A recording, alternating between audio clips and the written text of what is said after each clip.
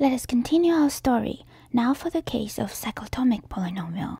Previously, we have seen that in the case of a quadratic polynomial, we can use a congruence condition to describe the set of prime p such that f split over p.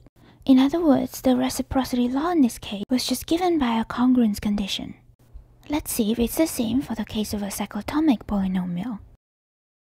It turns out that the answer is yes.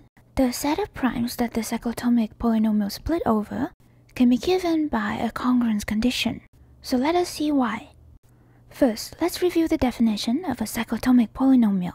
A cyclotomic polynomial is just a minimal polynomial of the primitive nth roots of unity. Now we want to describe the set of O primes p such that the cyclotomic polynomial split over p. In other words, we want to describe the set of primes p such that the cyclotomic polynomial splits completely modulo p, i.e. all of its roots lie in Fp. To this end, we need to understand what its roots are in Fp. We claim that its roots in Fp are still primitive nth roots of unity in Fp. In other words, we claim that alpha is a root of this n cyclotomic polynomial inside Fp if and only if n is the multiplicative order of alpha in Fp star.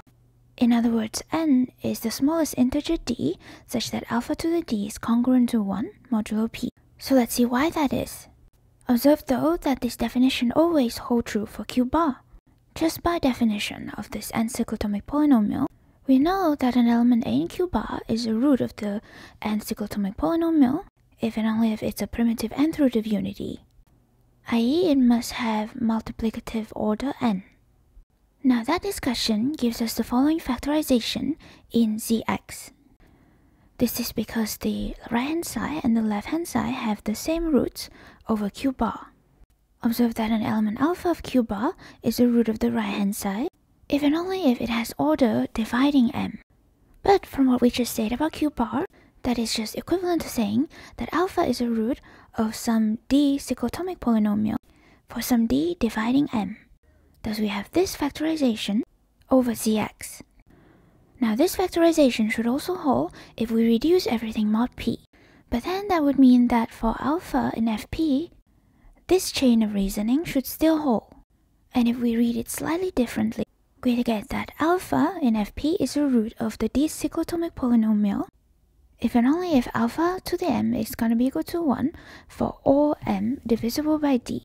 That is equivalent to saying that d is the smallest number such that alpha to the d is congruent to 1 in Fp, which is then just equivalent to saying that the order of alpha in Fp star is equal to d. Now coming back, we want to find a condition for all the zeros of this cyclotomic polynomial to lie in Fp.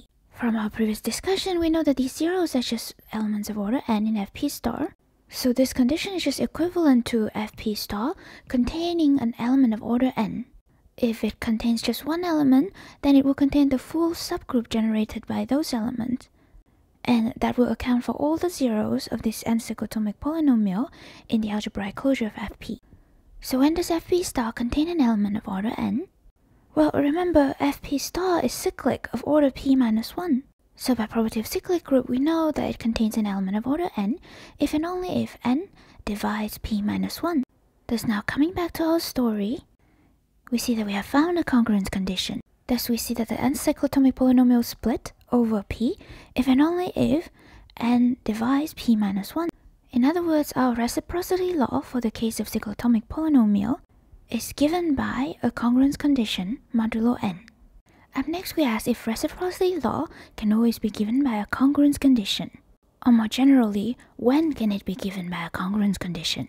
And that will lead us to the story of class field theory. So stay tuned.